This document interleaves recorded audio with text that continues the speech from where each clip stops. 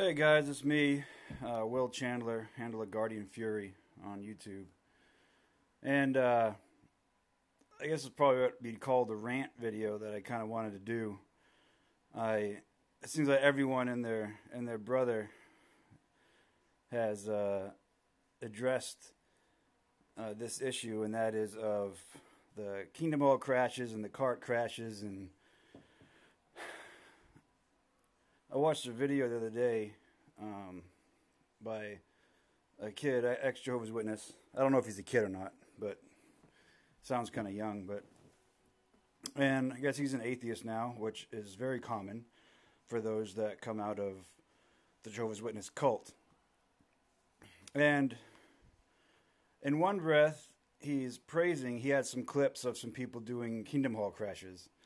In one breath, he's praising the guy, and the other people, all the crashers, and saying, well, they have guts. I could never have the guts to do this, and giving him credit. And then in the next breath says how horrible of an idea it is, and that, oh man, this is, not going to help anybody. And then he goes back to talking about himself, how he could never do something like a Kingdom Hall crash or a cart crash, because he just didn't have the personality type for it. Like he couldn't ever do it. And I find that it seems like I always hear the comments in the videos, or the comments down below about the videos, where the people say, yeah, there's a better way, this isn't the way, blah, blah, blah. They never offer a solution, though. They never give an alternative view on it. They never say, hey, I don't quite agree with this crash style, but here's an idea. So they're just trashing an idea, saying, oh, this is horrible, but they don't give any options of what to do is better. And it kind of irks me a little bit, because I look at it and I'm thinking, well, yeah, you're saying you're the personality type that would never have the balls to go and do a cart crash or a Kingdom Hall crash. And then he talks about how, oh, it must feel great. This guy must feel awesome. It must be a great high to just stick your finger in the eye of these Jehovah's Witnesses. So he's only seeing it from the self-satisfying perspective. That's the only thing he sees. A lot of these other people see. They only see, well, this person's doing it for personal gain, because they want to feel good, because they want to go in there and make a point, and just to poke their finger in the watchtower's eye, and it's all about themselves. That's, again, in my opinion, opinion, not stated as fact like all these others, my opinion is that is cult programming coming back to bite you again. Because not everyone's the same. Someone like myself, those little seeds that were planted, I did return visits to people out in the field ministry to help me get some of those little seeds planted, to help me see the light, see the truth. Not a new light, the light that the Jehovah's Witnesses is a cult. Anyway, so I just wish people would stop and think for a second and realize there's a couple other options. Try to think of things from different angles. Don't think of things the Jehovah's Witness way. Come up with an idea, one possibility, one narrative. Come up with one narrative and then apply it as true for everyone. I got to tell you, I've gone and I've talked to, I haven't recorded anything, but I've gone and talked to Jehovah's Witnesses. I've seeked them out. I've gone to the Kingdom Hall many times over the last few months and talked to a few elders and just tried to plant seeds. Now, I wasn't interrupting a meeting or anything. I went before field service, and like I discussed, Jesus not being their Messiah and a lot of other things. And it got to the point where I'd have a small crowd of Jehovah's Witnesses around me, and the elders started kind of giving me the nudge that I wasn't welcome to come back, basically. I didn't push it far enough to where they said I'm not welcome back, but they could definitely sense trouble because they weren't able to answer things biblically And here I was giving people a new perspective of way to look at things and proving it biblically that some of what the Jehovah's Witnesses print is false. Now, did I do that for myself? No, I didn't. I'll patently deny saying that I did that for myself. I did it because I want to help people out of the cult. If I can plant a seed that a year later, 10 years later, 20 years later, turns into something that wakes someone up, then it's worth it. And you got to look again at personality types.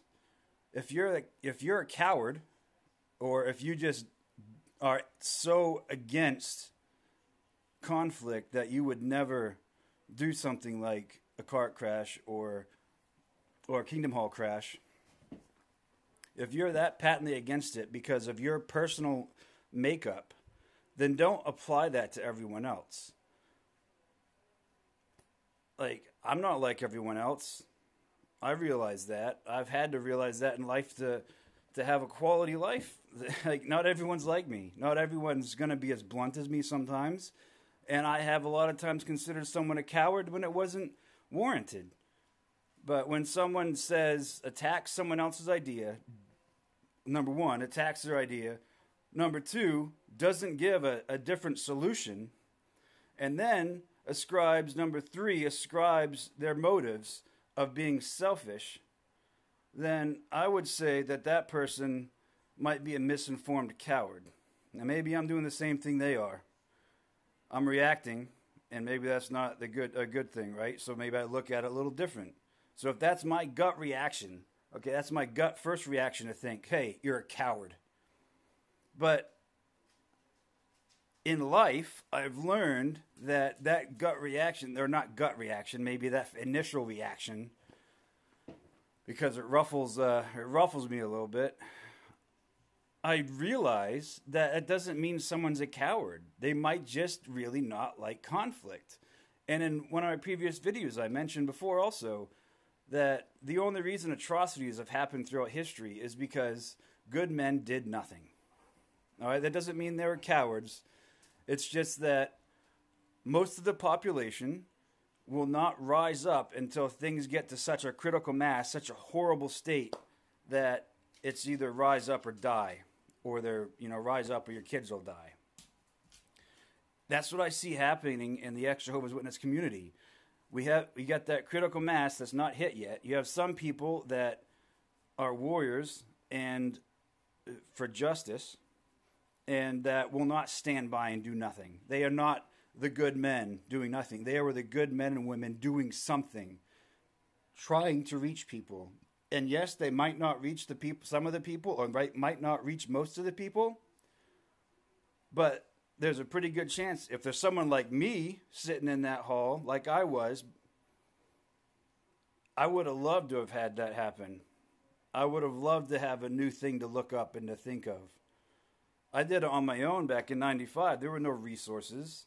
It took a year's worth of solid study and many hours to fully realize that the Jehovah's Witnesses was not a true religion, to realize that it was false. And it was many years later before I realized it was a cult.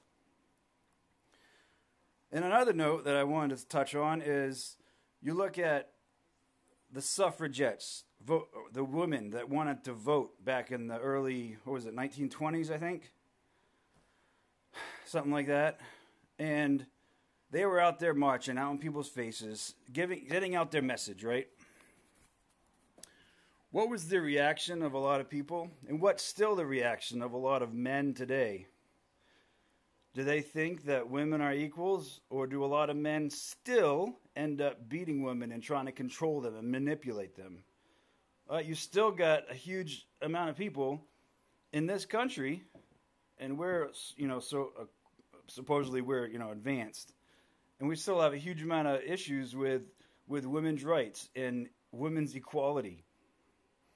It's come miles, but there's still those people that haven't gotten there yet.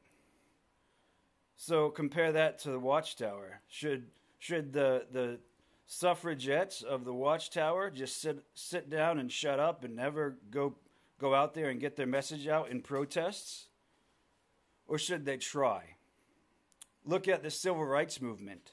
Look how many people were telling Dr. King, hey, you're doing this wrong, or that's not the right way. And look at the fruits that it bore. So I have to patently say that you can't just write it off, these Kingdom Hall crashes and cart crashes. It frustrates me to see people looking at things, again, in only one way and not looking at what the possibilities are. Don't come up with a narrative in your head and then believe it. That is what the Watchtower did to you and is still doing to people. They made up a narrative because it wasn't based on fact and got people to believe it. And that's what I see a lot of people doing on YouTube. So think outside the box, all right? My first reaction of saying, well, if you're against it or if you're calling it out and then not giving a solution, you're a coward. That's wrong. I realize that. But that's just it. You have to have the critical thinking ability to check yourself and look at things from different angles. That's going to, one, help you to realize that maybe it's not a bad thing to protest. I mean, look at throughout history in the last 120 years and see where protests have gotten people. All the opposers saying, don't do this, don't do that. And look what came of it.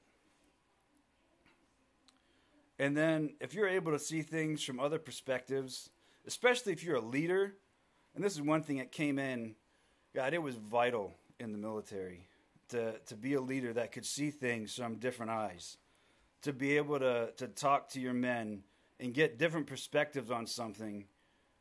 You're not always going to have the right idea. By bringing everyone's ideas together, we do this in mission planning. You might be looking at, well, we got to hit this target over here.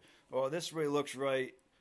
But then I would make sure, me and the teams I was with, the guys I was with, the officers, the NCOIC, everyone that was in leadership would get everyone together, and we would all kind of go over it. Anyone would add input. Because the more minds you have at it, the more people you have looking at something from a different perspective, that's the better odds you're going to have. And I can tell you for a fact that that's part of what kept me alive. So I know that's not going to be an everyday American example, but it's an example of how not just sticking to your own thinking, but trying to see things through other people's eyes and what the possibilities might be. Don't just patently put a motive on someone and then believe it. Do some research. Because also in a video I just watched yesterday, there was a guy talking about this, and he was like ascribing some other stuff, saying, oh, well, that guy wasn't an elder because of this and that, and he said this and he said that. Well, if he actually knew what he was talking about, he would have realized he was 100% wrong. If he actually had done research on who these people were and what they had done, he would realize a lot of his assumptions were 180 degrees of what he thought. Complete opposite. And so I just wanted to rant about that and just encourage everyone out there to please check yourself. Look at your instincts, check them, ask other people for input. I'm always asking people, hey, I'm sure some of my friends get tired of it, especially outside the military. It's not as a common thing I found out in civilian life, but every friend I've had, I've asked. I've said, hey, is there any character flaws or something I'm doing? Every few months I'll ask the question hey, is there any advice you have for me or any thoughts because how do we advance as humans? How do we advance as people? How does our path get brighter, right? Look in Proverbs 8, how does it your path gets brighter? The path of the wise man.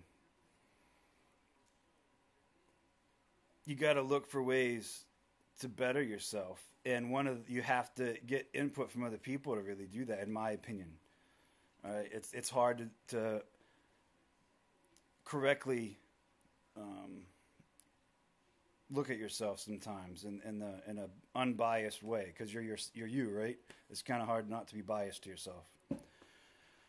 Anyway, well, that's all I had for today, and hope you all have a good one. Later.